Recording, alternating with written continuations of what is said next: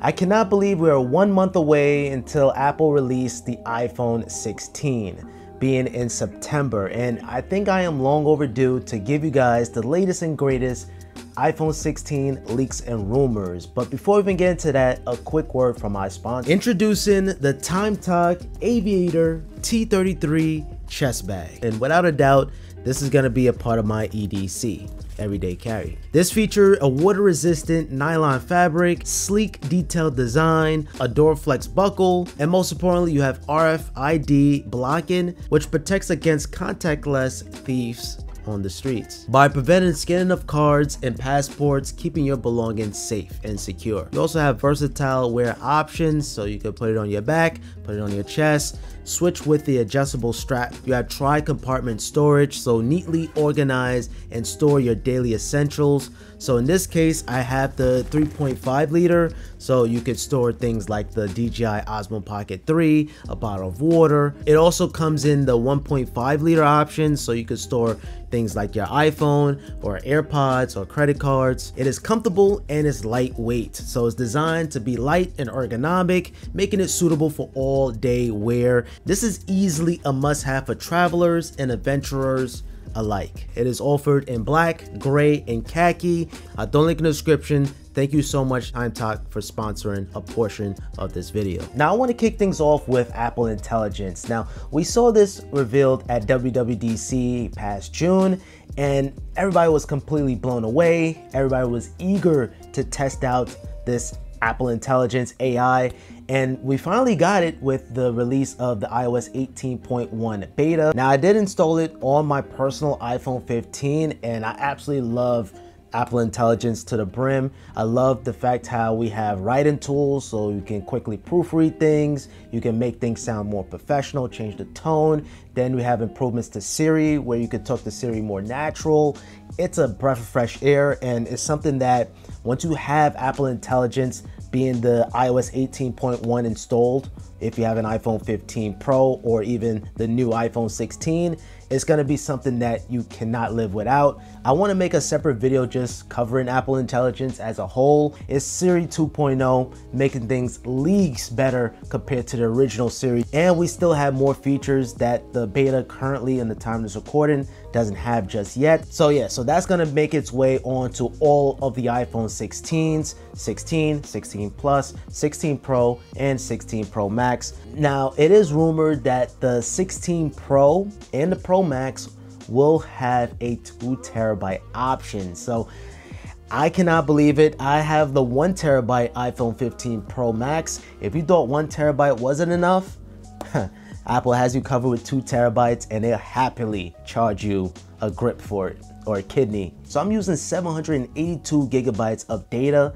out of the 1 terabyte on my phone, and I only have 242 gigabytes of storage left. And trust me, I'm not even lying. This is 100% true.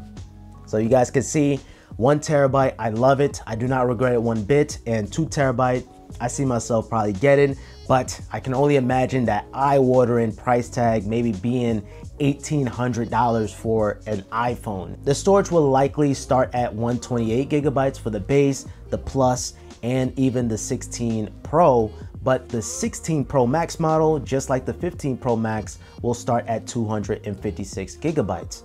But there is a split chance that all of the Pro models will start at 256.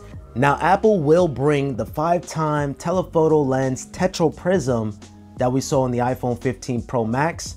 It's gonna be on the iPhone 16 Pro. So those same exact insane zoom levels that we saw on the iPhone 15 Pro Max is finally gonna make its way down to the iPhone 16 Pro. But it's also possible that we could see the same treatment to the regular iPhone 16 series, and that's gonna be very interesting considering that we don't even have a 3rd telephoto lens. So we gotta wait and see how Apple is gonna work their magic. Maybe with Apple Intelligence, they could be able to add in an extra lens without showing the lens. I'm just kidding, we never know. It is rumored that we will see a 48 megapixel camera on the ultra wide, and this is gonna be a well-needed change because the ultra wide is usually kind of fuzzy. So this upgrade will make the ultra wide more sharper. Now in terms of the regular 16 and the 16 Plus, as you guys saw before, we are gonna have a vertical lens camera just to accommodate spatial video recording for the Apple Vision Pro. And yeah, this is a nice little throwback to the iPhone 10 or even the iPhone 11, where we had the vertical camera setup. And I would say this looks pretty neat. The iPhone 16 series look pretty good. Now, as for the Pro and the Pro Max models, it's gonna look exactly the same like the 15. There's a chance that Apple could potentially polish up the titanium finish, giving it a more similar look to stainless steel while keeping that titanium material. Because believe it or not, some people think the stainless steel looks and feel more premium than the titanium feel. But me personally, I will go with raw titanium any day of the week. Just looking at the longevity of this titanium finish, no scratches whatsoever. And even the fingerprints are very minimal. It's very hard to even notice. So this polished titanium is gonna bring the best of both worlds. So in a sense, you're getting that shiny finish of the stainless steel while keeping the durability of the titanium. So we gotta wait and see how that's gonna look. We are gonna see a brand new color, just like every year. The color is gonna be rose gold. Finally, we're getting a rose gold iPhone. It's been since 2017 since we had rose gold with the iPhone 7. And it is nice to see this making its return to a Pro phone. I can only imagine how that's gonna look like. It's gonna look absolutely stunning. Of course, I'm gonna be unboxing every single iPhone 16 Pro color and the regular iPhone 16. So if you guys wanna see that, make sure you guys subscribe with notifications on. Rose gold is gonna be replacing natural titanium. Now, taking a look at these dummy units that Sony Dixon shared on X, you can see that the black color is looking a little bit more darker compared to the iPhone 15 Pro series. So this is something that we could see a darker shade, but maybe it's to match with the space black MacBook Pro. We gotta wait and see. In terms of the regular iPhone 16 models, this is being the more fun colors. We have black, white, blue, green, and of course that rose gold color is still present here. And these colors actually look pretty good compared to the iPhone 15 or even the iPhone 14, where we had more of a muted color. These look pretty good. And I can only imagine we have that frosted glass back and it's gonna look well with the aluminum finish around. These are gonna look pretty good in real life. So it's rumored that we could see the capture button work its way up to all of the iPhone models. And the capture button is very interesting. It's very similar to the action button that we saw last year, but now this is a dedicated camera button. So if you press on it lightly, it's gonna be able to focus. And if you press it all the way down, it's gonna allow you to snap the picture. Very similar to a DSLR camera.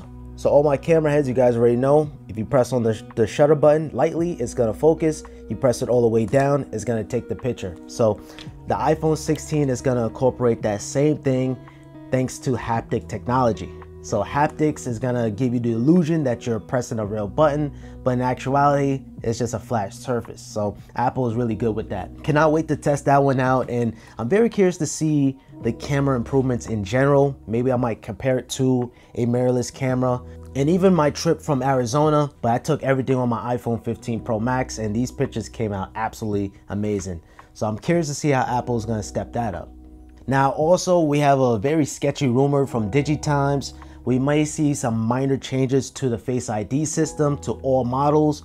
We don't know exactly what that change is gonna be, but we could see some Face ID updates. All right, time to talk about my favorite topic, the battery life. Now, the batteries are getting bigger. The iPhone 16 Pro and the 16 Pro Max is gonna be 3,577 milliamps and 4,747 milliamps respectively. So we see in bigger batteries, which is gonna help with the battery life altogether. And of course, bringing the efficiency of the A18 Pro chip. But of course, I'm gonna be doing a day in the life. I'm gonna be doing some battery drain tests, some charge tests.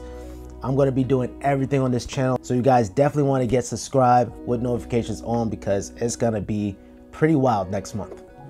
But what's really interesting is Apple is planning on using metal batteries, so it's more efficient and it's easy to swap, changing out the battery, of course, but it's only going to be available for the regular iPhone 16 and the 16 Pro. I remember the EU made a little proposal that All phones should have a removable battery so users can swap them. So I'm not sure if Apple's just gearing that up and just only starting it with the smaller phones first and then making their way up to the larger phones. And speaking of the battery and doing charge tests, we are finally going to be getting faster charging on the iPhone. So going from a 27 watts to a whopping 40 watt I can't even talk, to a whopping 40 watts, that's a pretty big deal for an iPhone. Now, we're hoping Samsung would do the same, give us faster charging, but I'm definitely going to be doing a charge test. I cannot wait to do that. That's going to be very interesting this year, and potentially even comparing it to the iPhone 15 Pro Max. That's going to be a good test to test out. Now, MagSafe is also getting a charging boost too as well, going from 15 watts to 20 watts. You guys remember when the iPhone 15 first came out, it was hot to the touch. Users was getting warning messages, and with the iPhone 16 series, we should see some thermal improvements in heat management. So now we're gonna have a larger graphite sheet inside, so that's gonna help absorb less heat, so making things a little bit more efficient, and that's also gonna help with the battery life too as well, because as we know, battery and heat doesn't get along at all. In terms of the display, the 16 Pro and the Pro Max is gonna be a little bit more bigger. So the 6.1 inch is gonna be a 6.3 inch display, and the 6.7 inch Pro Max is gonna be a 6.9 inch display. But in terms of the regular 16 and the 16 Plus is gonna have the 6.1 and the 6.7 respectively. The bigger screens are only reserved for the Pro models. And also, Apple is gonna reduce the bezels even further, so curious to see that too as well. So as you guys can see, this is gonna be a S upgrade for the iPhone, and that's not necessarily a bad thing. Apple is putting all their eggs into Apple Intelligence, so more than likely this is gonna be an AI focused iPhone. So yeah, so that is the iPhone 16 series. It is set to release sometime in September. Of course, I'm gonna be covering it day one, and you guys don't want to miss anything. So if you guys enjoyed today's video, I appreciate it with a thumbs up, subscribe to the channel with notifications on, and other than that, I hope you all have a simple day. Peace.